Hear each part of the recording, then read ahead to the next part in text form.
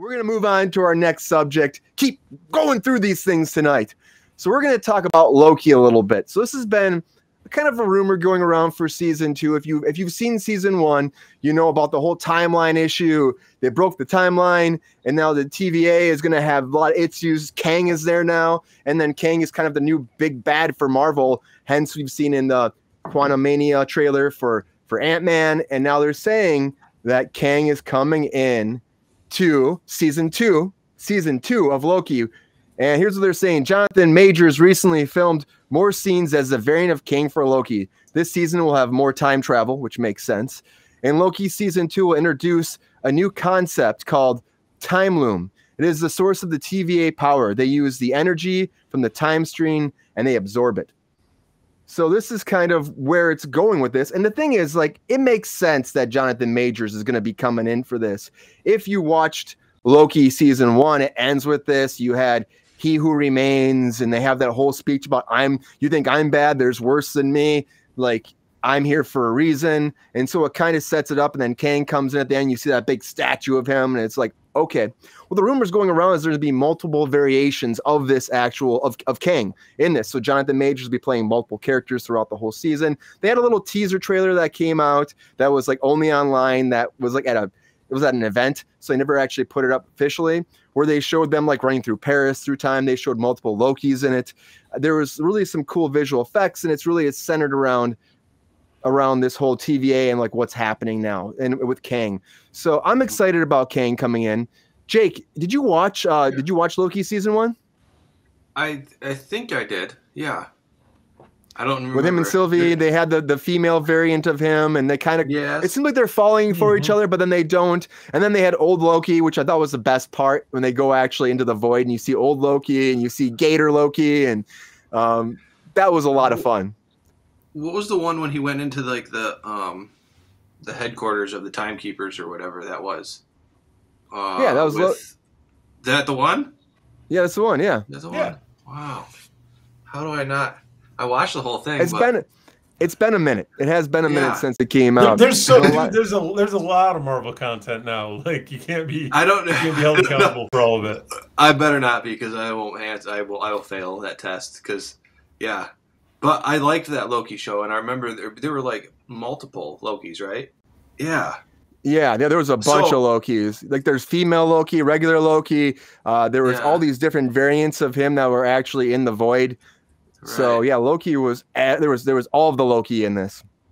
Wow. So this could get interesting. Yeah. The fact they're saying there's gonna be actually more Lokis, like sharing screen time together. I think that could be fun too. Do you like Loki though in general? Yeah, I like him. I mean, he's like mischievous. Like, I think he's that kind of character that would, he doesn't want to hurt anybody really, but he does just to watch the chaos that follows, you know? That's something that you relate to, Jake? I don't know. It sounds like fun. Yeah. I mean, like, you don't really mean anybody harm, and deep down you want everything to be good, but you just can't handle everything being okay. You know, like, where's the Loki fun? Loki kind of likes to watch the world burn. Peace. Yeah. Yeah. So, I mean, he is like the agent of chaos, right? Like, Loki's supposed to be that in general. Mm-hmm. So, I mean, it's exciting that he's getting another season. When I saw the first season, I enjoyed it. I thought it was good. The way they led up to actually meeting He Who Remains at the end.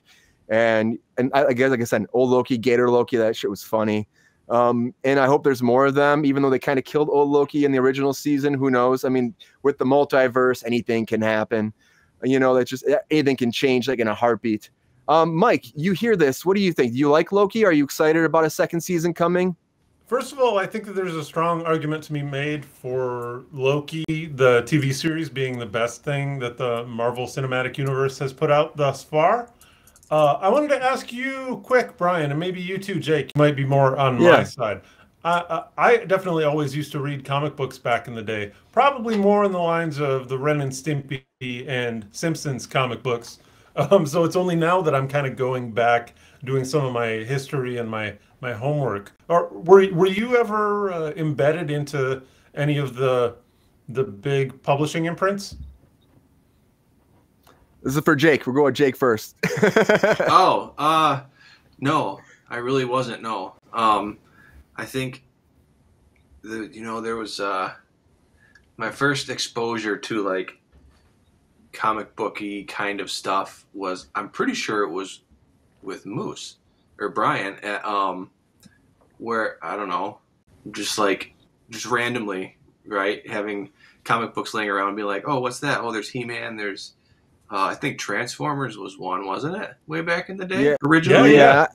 I think had like that might have Ninja been the Turtle first- ones. Yeah. Ninja Turtle. I had X-Files comics when I was younger too.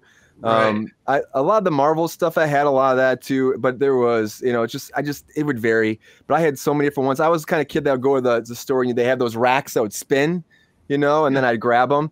I really was obsessed with the Ninja Turtle ones. I know that for sure. And that was just, as we have Krang behind Mike Casey right here, not Kang, Krang. Turtles. Oh, I was That's obsessed with that that's shit. why I selected that. As soon as you sent the Kang article, I was like, I have a Krang background. That would That's make awesome. So thinking way back to the possibly greatest MCU event known, I remember that last episode was a little bit of a throw for me because it felt more like an after credit sequence. Like it seemed like everything that last episode was a setup for the next season. So like in some respect that's great. I don't know if you wanted to put a nice bow on the end of your season, it's not great. But if you want to get really excited and get the internet fanboy machine all up and frothing for your series, then that's a great way to do it. Because Kang, I don't know who Kang is except for my exposure in that last episode. Although if he is, he's a being kind of sitting at the end. He was there at the beginning, there at the end. If he also has multiple variants, then that makes me think that we have to be in some kind of Matrix situation where there's like, because if there's more than one of him and he was there through the whole continuity, then there's an extra layer up on the top that Keanu Reeves and Agent Smith are down looking at all the other Lokis, and maybe they're like an additional Loki for these Lokis. But maybe Keanu Reeves is actually a Loki too. Dude, if they bring in Keanu Reeves, I'm gonna straight up lose my shit. They really should. I'm surprised they haven't. Bring him in, find a role for him. That's the thing. Like, there's so many roles. Do you think he's taking that call? Like, I can't imagine why he would say no. Like, because he doesn't want to dilute his brand, or they think he's too big for the Marvel universe. There's also that whole worry. There was an actual article out not too long ago, I think it was last week, about DiCaprio and joining like the Star Wars world. And it's like how he would be too big of a celebrity, though. They almost cast him in, I think it was in one of the newer spinoffs. I think it might have been Mandalorian, but they were like, yeah, he's just too big of a name to come in because all you see is Leo. But I mean, he's a great actor. It draws attention away, doesn't it? But I think that's kind of bullshit. That's kind of like a cop-out. Like, a good actor can transform into something else, And if you're a good enough actor, of course, a lot of people see some people as just what it is. Think about a lot of these actors like Vince Vaughn. They're Vince Vaughn all the time, But then there's actors like Daniel Day-Lewis, like that they're not Daniel Day-Lewis all the time, So it just depends. And DiCaprio is the same thing. Yes, a lot of ways DiCaprio is DiCaprio, but he really goes there, and he finds ways to change. Unlike a lot of people who just, you see what you get. Will Ferrell, I watched Once Upon a Time in Hollywood yesterday, and I haven't always been the biggest DiCaprio fan. I definitely walked out of that movie the first time I saw it thinking like, DiCaprio is doing, he has some fun, like, because this is not even the subject of this particular segment. But I think if he's in a role where he can do a little bit of parody, like there's a little bit of wink wink, then maybe for me anyway, that's where he shines. So it would be great to see bring Keanu in, because if any series has a little wink wink to it in the Marvel continuity, Loki, man, that's what it's all about. They did it with She-Hulk, right? They went completely crazy, like smashed the fourth wall. So I with the whole Kevin thing. Yeah, I can see them doing something really clever with Loki too, especially considering that these time threads ultimately have no consequence. They can create them and just slap it down. We're never going to go back to that one, like if that's the way they want to do it. It's kind of a carte blanche for the writers, right? Yeah, but is Kang though? Here, my question though is too. Yeah, that's true. Like they can just, it doesn't really matter at this point. Anything can happen. They can wipe it. That timeline is gone. That person dies there. It's like whatever. But is Kang a good enough villain? Like you've probably seen the trailer, Mike, for Quantumania, right? So do you think that Kang seems brutal enough? You think that he's a Thanos level? And you saw He Who Remains. Do you think that he's big enough to be the next big bad? I don't know. I mean, Kevin Feige's in control, right? Yeah. I believe he thinks him, so. I think he's got a good enough vision for what the broad strokes are going to be. That even if at any point he wasn't a tough enough villain for us, they would be able to pull a narrative out of it that made it impactful and fun, which I think is the Marvel brand more than anything. Yeah, and honestly, all I can say is Ant-Man's gonna be fucking awesome. That's all I can say. But anyways, Jake, do you yeah. That was I got that in the theater going to see it when it first came out. They because I went to see the movie at frickin' 9:30 in the morning, and they're like, well, you're one of the first 20 people. Here you go. Here you go. Take the shirt. Very nice. That's awesome. Jake, do you know much about Kang? Do you think he's going to be a big deal, or do you think that he's just not as strong as Thanos? I know nothing about him. Yeah.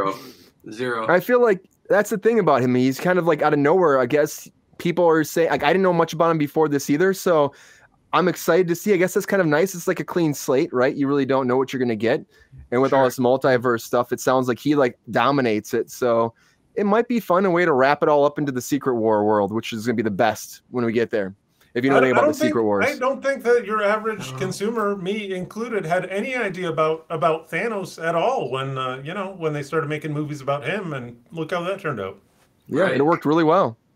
You know, big bad, and they started. They did the same thing. They were showing him early on at the end of I think it was the end of Avengers 1. They showed him the end credits, and they just showed like a 5-10 second thing, and then they showed a little bit in the second one, the third. So it kind of was like hinting at him coming for a long time, which is what Marvel does. The same they've been doing with Kang. He Who Remains, kind of talking about him here and there, and it would be a while till we get to the actual Kang movie. And I know he's in Ant-Man, but his actual big Avengers movie, we got multiple years until that comes out. So plenty of time to build him up even more, to make him the biggest bad in the universe. They can do it, I believe. Yeah, I believe in it too.